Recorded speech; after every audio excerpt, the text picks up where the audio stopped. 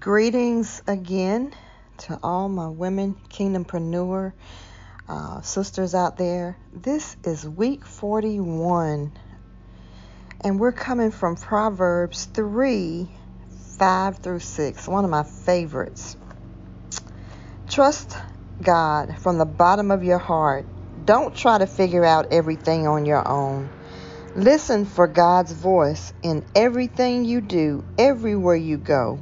He's the one who will keep you on track.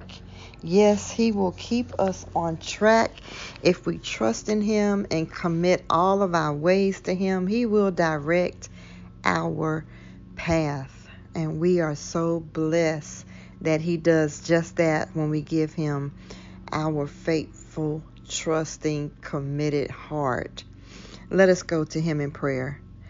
Father God, lead, direct, and guide us in our lives, in our family relationships, in our workplaces, in our church, and everything we do.